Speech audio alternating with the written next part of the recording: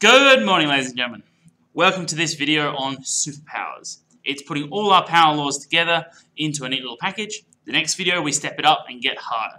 Alright, so I hope you're sitting down nice and comfortably, looking at this sheet of notes, ready to take some notes. Alright, so write these as a single power. Often you'll see this written as simplify. Simplify means write the following single power.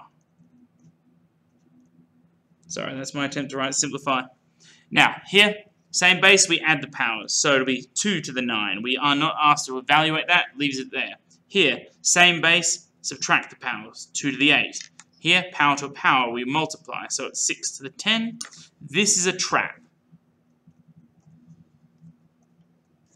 There is no power rule with addition or subtraction. We can't write that as 2 to the 9.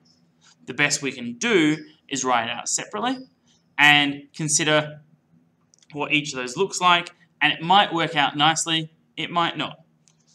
2 to the 6, well, going down the 2's, that's 2 to the 1. 2, 3, 4, 5, 6. So really this is 64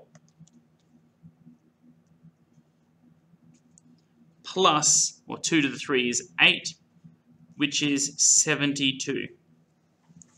Now, 72 isn't a special one as far as I know. We can't write that as a product of any powers. So, really, you could just rewrite this as 6 to the 3 plus, 2 to the 6 plus 2 to the 3.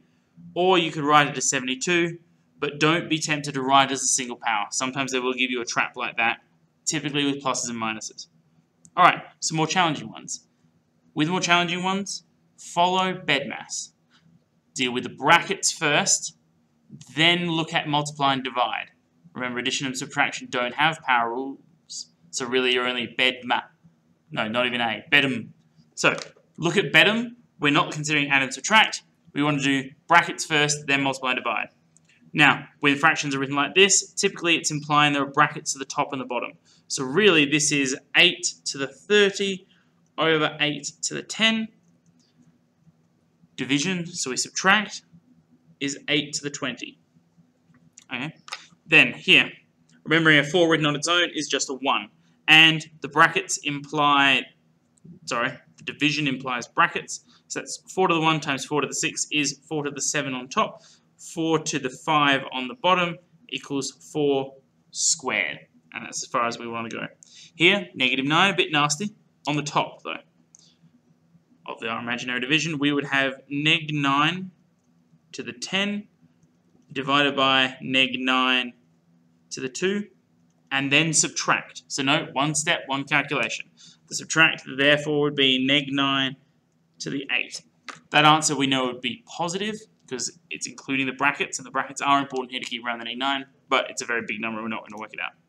Alright, here, inside the brackets first. So inside the brackets first, it looks like 2 to the 11, then to the 3, then that equals 2 to the 33. So remember, follow BEDMAS, but use the rules while you go along. Alright, that is all for this video.